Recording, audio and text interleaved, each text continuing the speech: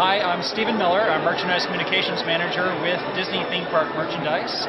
We're here today showcasing a lot of the Star Wars Weekends merchandise that you're going to find starting on May 17th at Disney's Hollywood Studios.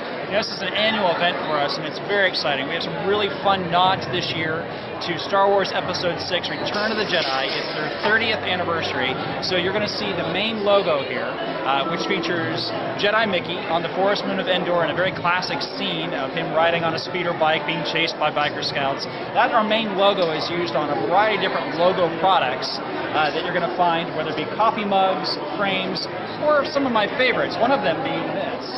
This is our deluxe autograph book, something new we've never introduced before at Star Wars Weekends. It comes with a pen as well as a space to capture great photos as well as character autographs. And Star Wars Weekends is filled with lots of great Star Wars character meet and greet opportunities. So a fun new item here. Another new item that we're going to have this year for annual pass holders is our Star Tours name tag. Now this name tag here is only going to be for annual pass holders. We also have a green option for all guests. And basically you can have that name tag personalized with your name written in Aurebesh. Aurebesh is the alphabet that's used in the Star Wars universe.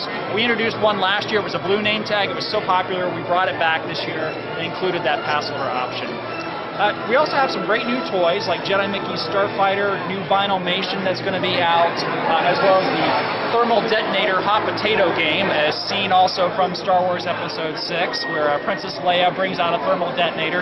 This is like a hot potato game, something fun. And then one of my favorite items this year is actually around the corner.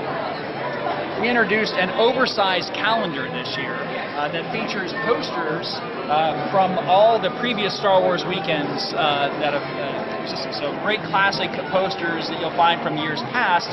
The nice part is that once you're done using this poster, you can detach the posters from them and you can frame them. So it becomes a nice collectible piece as well. We have other action figures, we have some great die-cast cars that are coming out, but again, Star Wars Weekends is a really great time to immerse yourself in the Star Wars experience. It starts May 17th at Disney's Hollywood Studios. To find all this merchandise there, visit Darth Mall, which is located by Disney's Rock and Roller Coaster starring Aerosmith. It's a big immersive experience there. You'll want to check it out.